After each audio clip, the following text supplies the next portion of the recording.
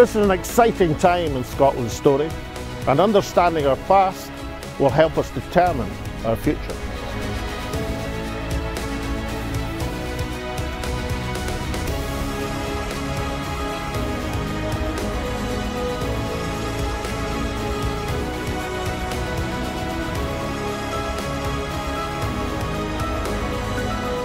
And when Scotland's voice is heard, it charts the way forward.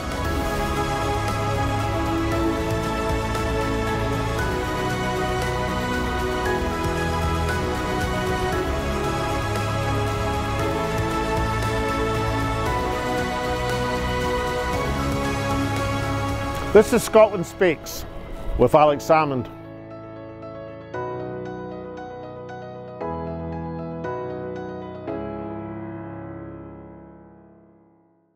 Hello and a Happy New Year to one and all, and welcome to Scotland Speaks. With Alex Salmond, I knew I would get a word in edgeways. And to our fourth of our series of 4 shows with our favourite bits and of course Scotland's hidden heroes. And in today's show we feature some of our favourite parts from series number 1. Now, as you well know, politics is the main theme of Scotland Speaks with Alex Salmond, and particularly Scottish independence. But we do venture to other areas, but we always promise good debate. And what better place to look at our first set of excerpts than the best debate of all time, which took place at the Edinburgh Fringe Festival at the hit show, The Ayes Have It, The Ayes Have It. Which took the Fringe by storm. Welcome everyone to the grand finale of The Ayes Have It, The Ayes Have It. This is debate number 10 and we have a great evening in store for you today. And I'm sure you're going to behave yourself like the audience before you have not behaved themselves. The Noes, led by the Right Honourable David Davis, joined by Baroness Claire Fox, and from Broxburn Academy, 14-year-old Sarah.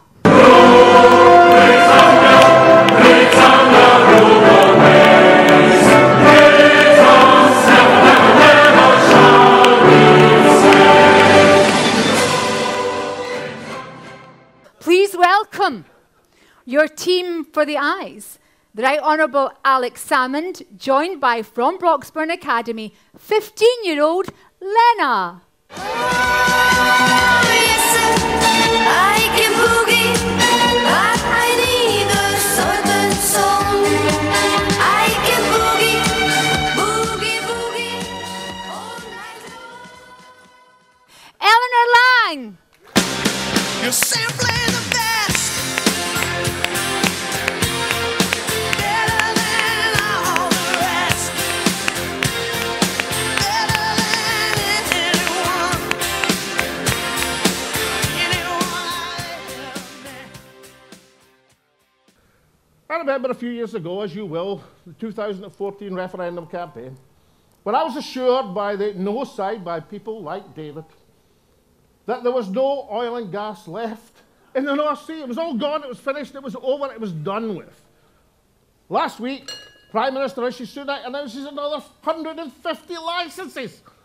Where did it all come from? Magic. Magic. The vampire magician who was on immediately before us is responsible for Rishi Sunak finding all that oil and gas in the North Sea. And he said, we'll see whether we can run our own country. Well, you've had an SNP First Minister, for nearly 10 years. How's that worked out? Climbing hospital waiting lists, falling school standards, fraudulent ferries, gentlemen? Remember Theresa May? Now is not the time. You were in Theresa May's government, weren't you, David? Now is not the time. When is the time? Why do they dictate when the time is? That's for us to decide when the time is for our own vote. Now, in Edinburgh, and I can say that because I do come from here, there's a saying, you'll have had your tea. Their view is, well, you've had your vote. Now you've had your vote, get back to the speaker tent and stop speaking. Not going to happen. We're big enough, strong enough, bold enough, intelligent and brave enough to be independent. Make a resounding aye tonight. We then have Humza Yousaf pushing juryless rape trials. Juries are the basis of democracy. These people do not believe in freedom. and we are a country of problem solvers. I believe in Scotland, and I believe we could solve the problems that come with independence. So let the ayes have it. Thank you. Now, this debate isn't about whether Scotland has a mandate for independence or whether we should have a referendum. This debate is about whether we should be independent. And I believe until we do more to convince those who are against it, we shouldn't be independent. Now, I'd accept not being in the United Kingdom, but I can't accept not being in a united Scotland. Until it's clear that the vast majority of Scots support it, I think you should vote nay. Thank you. I now have to fulfill my role as the impartial, independent chair of the debates. I'm very quick at counting. And the result is as follows. The ayes, 48%. The noes, 52%. I declare... Point of order, Mr. Salmond. To have a count, let's have a real count, not a Tory count. You can recount as often as you like. I'm the impartial, independent chair. Point of order, Miss Ahmed Sheikh. Thank you very much, Madam Speaker. You may well be the impartial chair, but I'm the producer of the show, and I say the ayes have it. Well, I know I'm gonna be the man who gets strong next to you. And if I heaver, yeah, I know I'm gonna be. And we're going to bow after three. We never get it right. We'll try again. 1, 2, 3. Thank you. Well, David Davis, how are you? Are you in recovery mode from a run and the ayes have it, the ayes have it? Just a bit. I mean, playing the cross between Alan Bastard and Dick Dastardly for 10 days is a little wearing sometimes. The first outing was unbelievable. I mean, I think you had your entire fan club there. That was my family, actually. All 400 of them. Well, yeah, well, it was a big family. That was one where I had to throw away the speech to start again. But no, it's been a really fun. Yeah, it's been a fun exercise. You're right, tiring. You know, because every day for 10 days.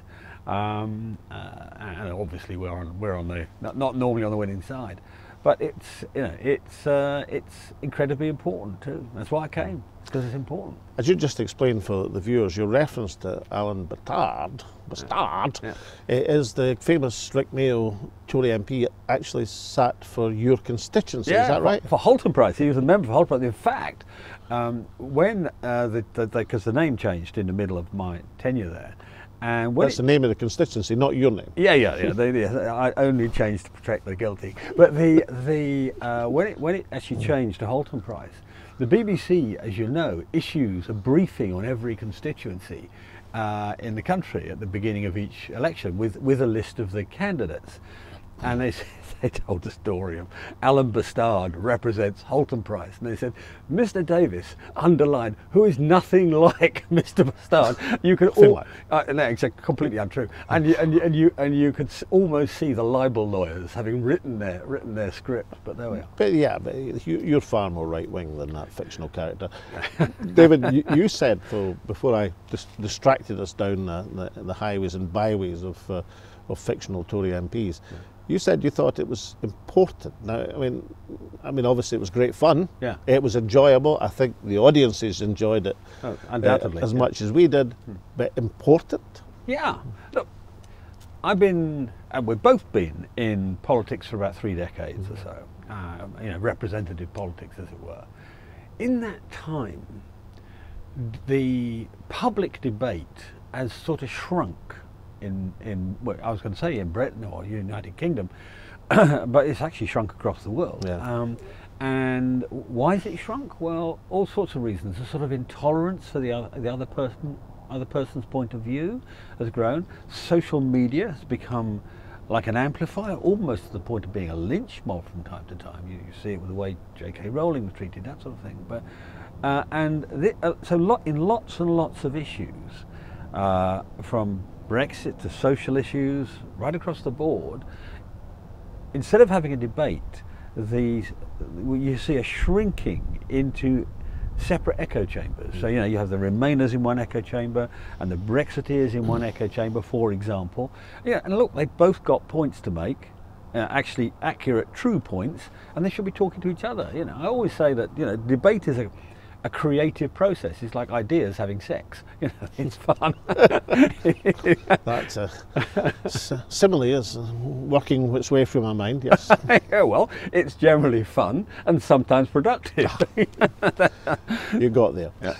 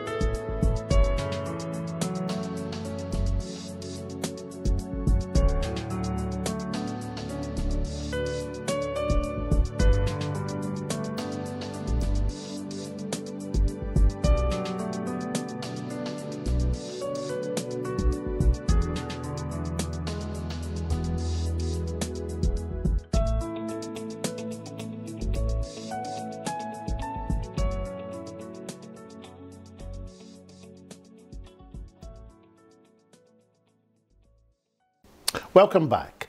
Of course, as Taz rightly says, Scottish independence and how to get there is the underlying theme of our series. But we also spent a couple of programmes looking at one of the great social issues facing Scotland, the housing crisis, and in particular the battle for Wyndford, where the residents in Maryhill are conducting a David and Goliath struggle against the giant housing association, the Wheatley Group. And it's fair to say that thus far David is getting in a few hefty blows. Well, I'm here in Wyndford with three of the local campaigners and residents who've got severe misgivings about this great demolition plan. I'm here with Angie, with Kaz and with Peter. Angie, can I start with you? I mean, you're a long-term resident of Wyndford, aren't you? Yes, I am. Lived here for a long time. Lovely place to live in, Wyndford. My daughter was about 3 when we moved in here, and she's 47 now. Time flies, went doesn't to it? Wyndford Primary School. It flies by so quickly. I went to Wyndford Primary School, loved it. My concerns is the place has changed a lot over the years, and a lot of it I feel is due to bad management by factors, decisions and you don't certain think things. this demolition plan is a change for the better then? I don't think so. I definitely don't think so. Why bring down buildings that, if they're okay, sound okay, you know, safe, why don't you just renovate them and let them be used for families to move into right away? Kaz, you'd like nothing better than to have suitable accommodation here, but you've got particular family pressures, don't you? Yeah, my youngest son Liam is disabled. He's a few different conditions. He uses a wheelchair and he's in a gastric line. He's a stricture in his throat, so it was hard enough to get a rented area that we could afford up here, and coming to the Wyndford gave me the community and the price we could afford. I could meet my children's school needs. This demolition and being like 20 feet from 120 block and the hazards that brings would cause severe deterioration in my son's health. This is your young lad Liam, isn't it? And Yeah. you're very worried that the pressure, the noise, the dust of a huge demolition will be very adverse for his own health. Exactly, yeah. Yeah, exactly that. He has a stricture in his throat, the dust, the pulling, the time it takes to pull down the flat, the time they recycle all the materials they want to, and the toxic dust would force me out of this home because his health would deteriorate so much it wouldn't be tolerable at all. And I would lose my community, I would lose my location. I've got a kid that Clevedon Secondary School as well, who's in 4th year.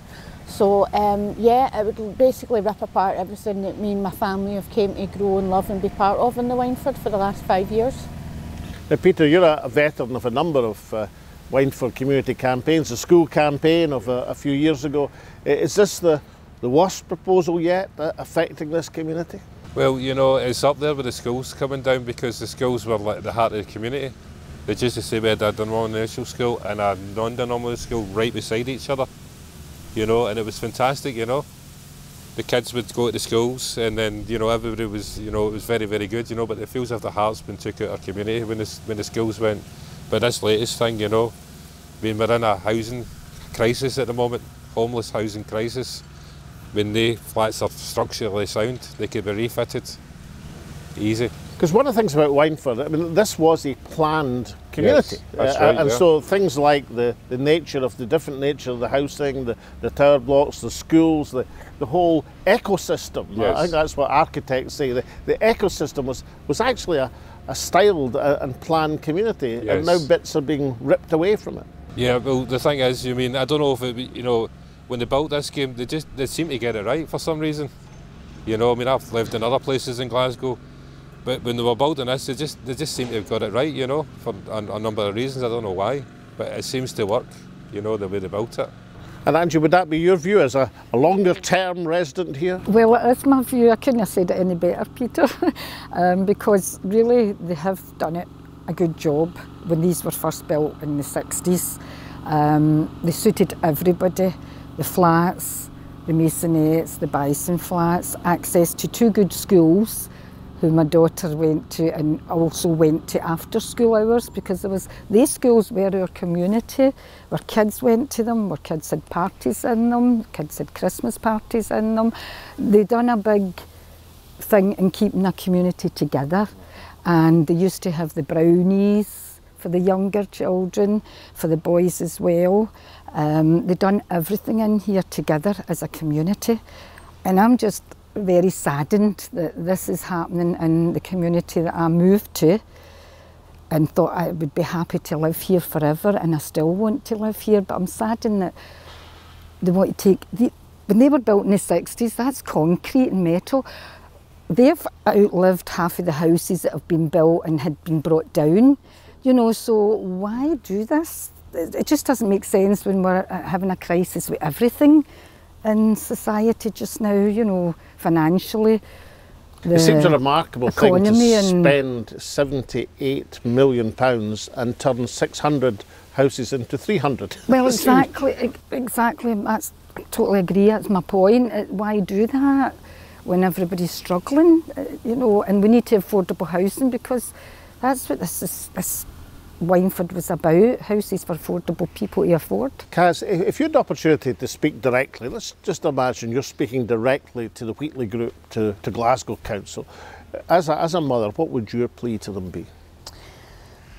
To retain these buildings, to retrofit them, to extend the social housing stock.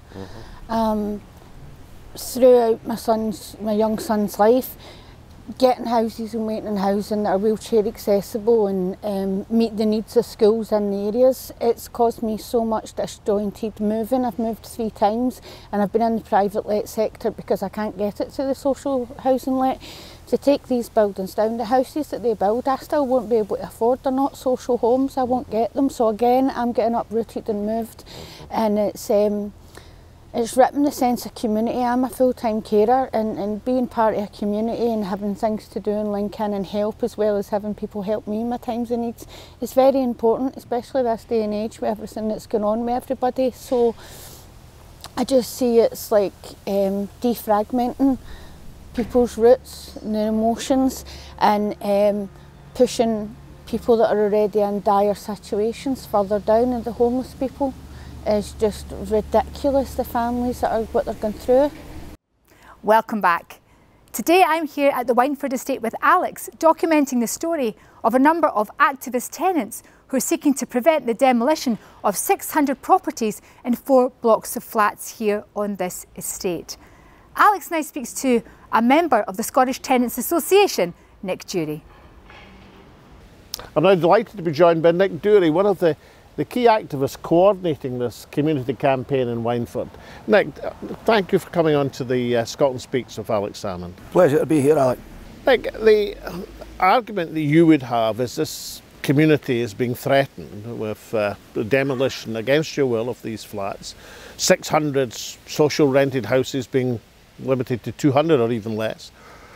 But the other side would say, look, isn't it time for these high-rise monstrosities from the 1960s to come down and make way for better housing, better social housing for the future? Well, isn't there anything in their argument? Well, they're going to spend £73 million, mostly public money, and we know that these flats can be retrofitted, turned into family-sized homes for far less money. Their own reports state that they can do that. So we're sat here with a massive housing crisis. You know, 16,000 bairns homeless, a city the size of Perth homeless, 244,000 people on a council house waiting list, and here we are getting rid of 600 social rented homes. Now, don't get us wrong, we're not, you know, we're reasonable people. Had the Wheatley Group and the council come and said, we're going to give you 600 social homes as a replacement, maybe we wouldn't have had an argument. But the fact that they were initially mooting 300 mid-market rent homes, now obviously they're not saying that in public anymore, but that's what we heard from one of the local SNP councillors. So we're in the position that, you know, these could be let out tomorrow, handling the housing crisis. They could be retrofitted to a passive house standard, you know. Now you've got some pretty high power support from some of the best known architects in Scotland. How did you manage to mobilise that sort of interest in what you were saying? Well, through one-to-one meetings. You know, I met with the Common Wheel director, and then you know, we had a discussion with Malcolm Fraser. Malcolm Fraser gave us a number of introductions. Now, Malcolm Fraser, the famous architect, also chair of Common Wheel, the think tank organisation. Yeah, and that was great. So, you know, we got an introduction to Professor Miles Glendinning, who happened to have a photocopy of the plans for the building, and you know, all these kind of things. So one thing led to another, but you know, we're not numpties sat in the Wyndford who don't, you know, we're kind of treated like that, in the sense that, like, it's mushrooms, you know, you're kept in the darkness. But you know, this is a community with skilled people. We can do that kind of thing. Because the Wyndford, as originally envisaged in the 1960s, was a pretty model estate. It was envisaged as a community with a variety of housing, with the flats, with the maisonettes, with the schools, of course, locally. Yeah. Do you think the Wheatley Group and the council really understand the full background to this area? I just don't think they see the value in Harold Buto's vision. You know, now, who was he? He was the chief architect for the Scottish Special Housing Association, and the scheme was developed supposedly along the Roehampton model. So it's quite an interesting thing, because it was developed in tension to council housing. The original say-so came from Harold Macmillan. So it was a Conservative government was building this to show how you could do public housing well, as opposed to just throwing up houses. And we love this community. You know, we've fought for this community for, you know, as long as I've been here, there has been a residents' association fighting to improve things. And it seems, you know, we've had a change of the guard. We had a new landlord with the Wheatley Group, and they just came in and thought, we'll do the same we do everywhere else, pull buildings down. Because Harold Macmillan was the greatest force in progressive conservative housing policy as housing minister, later Prime Minister, of course. And John Wheatley, of course, was the greatest force in the Labour Party's evolution of housing policy. Now, the Wheatley have just adopted his name. They used to be the Glasgow Housing Authority. Do you think they're misusing, abusing the legend of John Wheatley? Oh, I think it's astroturf. I mean, the way that the Wheatley Group behaves is the way that the GHA behaved before. You know, this is a company created from, you know, the largest council landlord in the country, and they demolished, by their own admission, 17,500 homes and rebuilt just over 3,000. So that would not be what John Wheatley would have been about. You know? He would have demolished 3,000 and established 17,000. Exactly. We know that the amount of public homes that have been demolished in Glasgow has been a great contributor to the housing crisis. And the landlord that we're up against is, you know, they're the architect of that.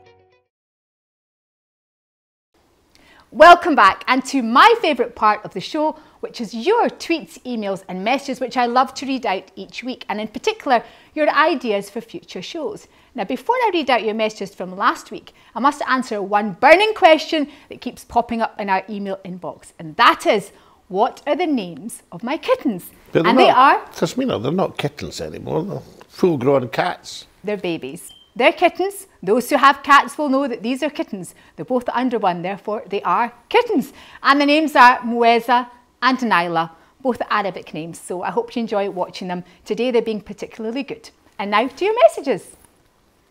Donald says, when Alex was speaking to Alan McCaskill and he explained how all the offshore experienced companies were bypassed on the wind generation auction sale, I could feel the cold hand of the English colonial government in Scotland steering the process. Hence the reason Scotland only got a one-off 700 million. Shocking. Anyhow, team, all the best for 2024 and keep up the great work. Kizzy says, another great show. Maybe Alex Salmond will be one of Scotland's heroes. Peem says, thanks for another great programme. Really enjoyed seeing Ash introducing her bill again and also seeing her doing so well in Holyrood. Also enjoyed Alex's interview with Gerard Burns. Is it Aaron still hanging on the wall of the First Minister's office? Well, Peem, I found out the answer to that is no. Miss Sturgeon decided not to keep it and it is back with Gerard. Peem goes on to say, I think Dory's portrait is just remarkable. Thanks for sharing. A good new year to all. I hope it brings peace and prosperity. Sarah Alba. P.S. My new heroes, Moira Brown and Gerard Burns. Charlie says, quoting Robert Burns, given it's Burns season, I suppose, I have often said to myself, what are the advantages Scotland reaps from this so-called union that can counterbalance the annihilation of her independence and her very name? Chris Wilson says, finally, come on, people. Scotland would vote to end the union tomorrow. We all know this. We need a leader that would just get up and get on with this. Alex. And so say all of us.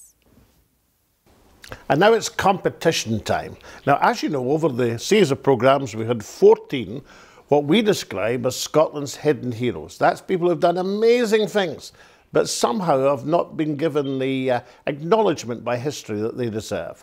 Now, the competition is this. You've got to choose from the 14, which we've shown over the last few weeks, the best three, my favourite three. The ones that I would say were the best, in any order you like. I've got them written down here because this is totally above board. So the competition is to guess what my three hidden heroes are out of the 14 that have been broadcast. And I should say that of some of the entries we've had in, at least one person has got them totally right. So well done, and there's still a chance to win some great goodies. But what are these wonderful prizes? And let's just emphasise, just because one person has already got them right doesn't mean there aren't options for others. Because remember, you've also got to nominate your own hidden hero to be broadcast in future episodes. Well, let's just say that the goodies are a surprise. A January 2024 surprise for the worthy winners. And one final clue. The three hidden heroes that I've selected from that cast of 14, let's say there's 2 men and 1 woman, and the woman is formidable, or perhaps formidable would be a better description. That's a big clue. And if you do want to enter the competition and choose those top 3 Alex Salmond choices from Scotland Hidden Heroes, all you need to do is to write into us at the show@alexsalmond.scot with your 3, and then we'll select everyone who gets all 3 right will get a prize. That is a promise. And we'll see you after the break.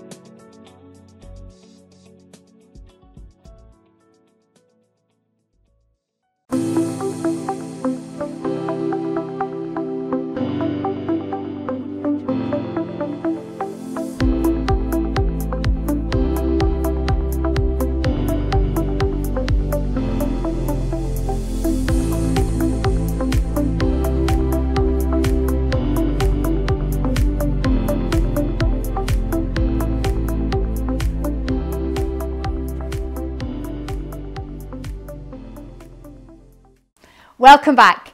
And now we turn to our final selection of our favourite bits from Scotland Speaks with Alex Salmond in series number 1. Now we featured, as you know, domestic politics and a number of issues facing the people of Scotland and indeed across these islands. But we also cast a look internationally, and of course of most import and relevance in currency is a crisis in the Middle East. We spoke for an on-the-spot summation of what was going on to Peter Oborne.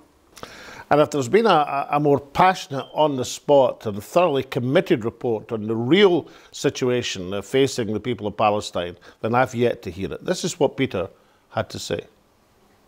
It is seldom that an international issue dominates the UK political discourse, but currently the appalling slaughter in Gaza is setting the course of domestic politics, as witness the demise of the erstwhile Home Secretary, Suella Braverman. The UK government have relentlessly backed Israel from day one of the conflict.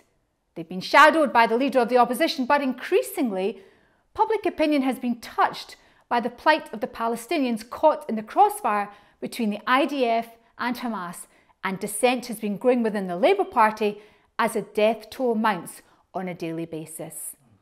However, the consequences of war in the Middle East go far beyond their implications for UK politics. They are epoch-making and world-changing. Alex speaks to the renowned journalist Peter Oborne from Nablus in the occupied West Bank. Peter Oborne, we're seeing the horrific scenes from Gaza daily on our television screens. What are conditions like in Nablus in the occupied West Bank? Well, they're nowhere near as bad as the sheer horror, Dante's Inferno, which is taking place in Gaza. But it is, nevertheless, it's tough. We are starting to see, it reminds me a little bit of an episode in British history you will be familiar with, Alex, the Highland clearances, the ethnic cleansing of communities, particularly not around Nablus so much, but further to the south, so in Mustafa Yatta, in the South Hebron Hills. You're getting villages being wiped out, people driven out of their villages. And around here in Nablus, which is a beautiful, ancient Roman city, we are under siege. You can't get out. The roads aren't working, they're blocked. You can't go out south towards Ramallah through the usual route. You have to go up into the hills to avoid roadblocks, to avoid checkpoints, to avoid marauding settlers. So it's an uneasy atmosphere, and the settlers are very violent. They go into the villages, they beat people up, they have machine guns, they stop the villagers, the local people, from collecting their olives. Often they steal the olives. It's a terrifying time for ordinary Palestinians. They're not like the horror scenes we are seeing all the time from Gaza. And what's the feeling of Palestinians on the West Bank as they see their country people, their relatives in Gaza suffering to such extremity? Well, what they see, almost every Palestinian has relatives, as you say, in Gaza. And there's a tremendous feeling when you talk to people of solidarity, but also shock. You know, you can't witness what is happening in Gaza without feeling a human sort of horror. And of course, if you're Palestinian, you feel that this could be happening to you, and you fear that they will come, once Gaza is over, it will come to the West Bank too. Now, Peter Oborne, if I may say so, you're unusual in right-of-centre commentators in the UK, in that you have a deep knowledge of the Middle East, and your sympathies have been largely with the Palestinian cause. Why is that such an unusual position for a commentator or right-of-centre figure in the UK? It's quite an interesting point you're making there. I think something happened to the Conservative Party, which used to have, as you know, there was this Tory Arabist, as they called it, tradition. But something happened to the Conservative Party. It was captured by America. by the neoconservatives, which is American politics, as you know, is very sympathetic at the highest level. We see this with Joe Biden to the Israelis, and they have are detached from the plight of the ordinary Palestinians. They seem to have lost sympathy. And actually, I see a continuity here with the Iraq War, where once again there's a very one-sided view of what takes place in the Middle East. Nobody's ever going to. You should never forget the awful things which happened, Alex, to the Israelis on the 7th of October, the atrocities committed by Hamas against them. But how can you watch the inferno that Gaza has become, or listen to the awful talk we're getting now from Israeli leaders? You know, Netanyahu conjuring up biblical genocide, the Amalek language, which is really not something you expect from a secular democracy, what claims to be a secular democracy like Israel. And of course, as you look back to series number 1, no collection would be at all complete without a look at our tribute show to the late, great Dr. Winifred Ewing. And what would we give now to have someone with an ounce of the grit and determination of Madame de Cos? Welcome to Scotland Speaks with Alex Salmond, and to a very special programme celebrating the life and work of Winifred Ewing. Here in the Professor's Square at Glasgow University, it hasn't changed much since a day 70 years ago. A young woman proudly graduated from here with an MA LLB, Winifred Margaret Woodburn. She came on to be a lawyer of some note in the city of Glasgow as Secretary of the Bar Association. But it was 15 years later, in 1967, that she dazzled her way onto the Scottish political scene by storming the Labour citadel of Hamilton. And Scottish politics, indeed Scotland, has never been the same since. As Winnie Ewing, that lady went on to serve in 3 parliaments, in Westminster, in the European Parliament, and in the Scottish Parliament, where famously from the chair in 1999 she declared that a parliament that was adjourned 300 years ago was hereby reconvened.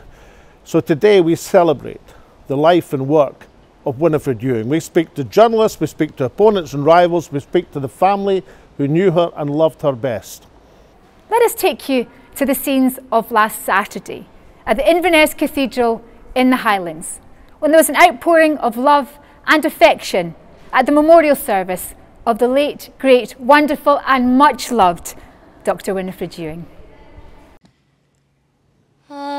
Away to the westward I'm longing to be, where the beauties of heaven unfold by the sea, where the sweet purple heather blooms fragrant and free, on a hilltop high above the dark island.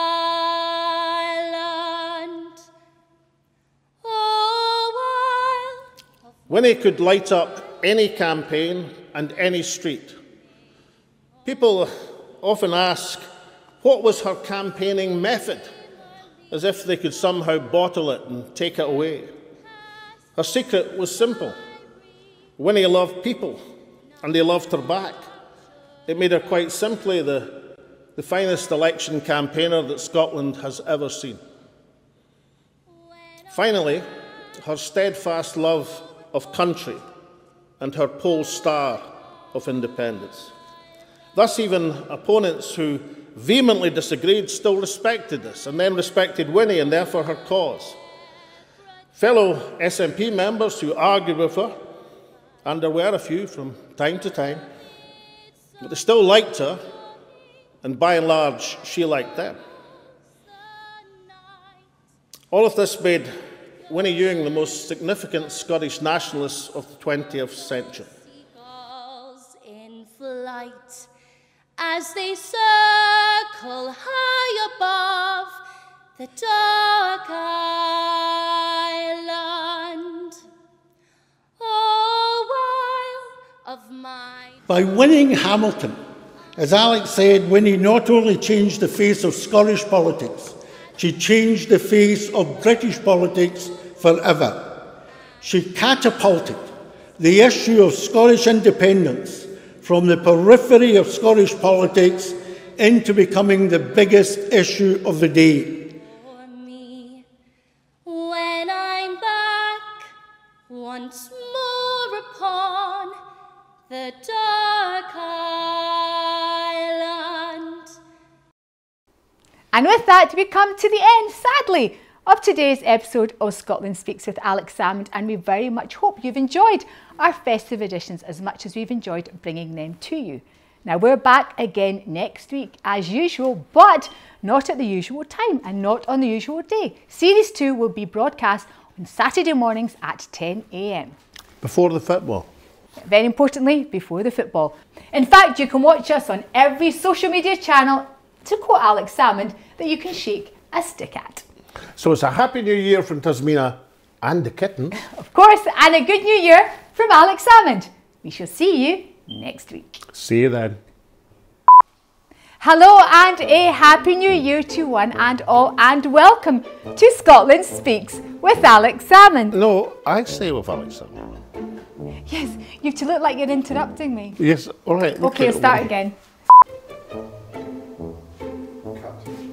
Just remember us when Alex speaks into that camera, yeah? But Just remember that. on his segment. It will make a difference, but it'll look more professional. Right. to do that. No, but this was my bit. Yeah, And I thought when it's my bit and I speak, he's to look at that when he interrupts me. Alex said something. Yeah. You should have switched to that. Yeah, part. but it wasn't in the script. It doesn't matter. Yeah, right. I'm just giving you. Okay. So just a question. Which camera was I looking at? The right one. Oh, that one. Very professional. You told us to look at that one. Welcome back, and no, this is my camera. I'm looking at the right camera. Camera's off for my bit. Yeah. Continuity. And it's a Happy New Year from Tasmina, from myself, and all that Scotland Speaks with Alex Salmond. You might say something like that. Oh, okay, right. And so it's a Happy New Year. And so it's Happy New Year from Tasmina, from myself, and all that Scotland Speaks with Alex Salmond. Sorry. You want to come in with Alex Salmond? No. Right, okay. And so it's Happy New Year from Tasmina, myself, and all that Scotland Speaks with Alex Salmond. And of course, from all of us to you, Alex, a belated but very happy birthday to you. Now, coming up in this week's show... Do that. You were going to do that? I was waiting for presents. Right. And so it's Happy New Year from Tasmina, myself, and all that Scotland Speaks with Alex Salmond. And a belated but very happy birthday from all of us to you. All right, I'll keep going then, right? Right, okay. And so it's Happy New Year from... Right, shut up. Can I say I didn't think you'd make it? And so it's Happy New Year from Tasmina, myself. And with that, we come to an end to today's... To the end.